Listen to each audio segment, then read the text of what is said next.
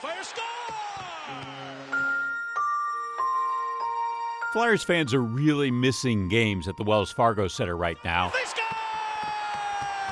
Amid the pandemic, the Wells Fargo Center has been mostly quiet, except for very deserving frontline workers. Among them, Todd Kilbaugh and Kristen Laurie.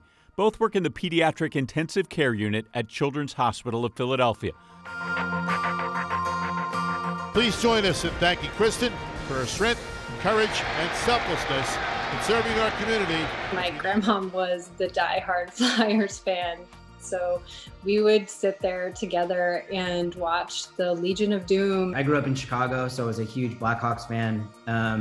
I moved here in the mid-2000s and started my only Philly team has really become the Flyers.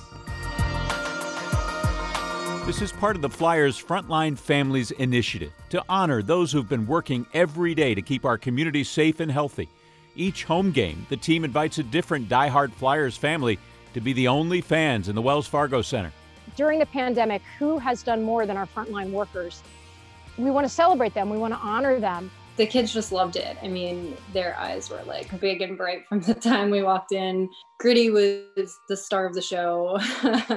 He was right next to us the whole time and really interacting with them. So that meant a lot to them. They felt really special.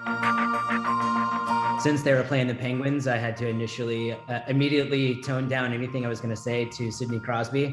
The return of the NHL season in August and the Flyers' run in the bubble playoffs provided a sense of normalcy for frontline workers who needed it the most.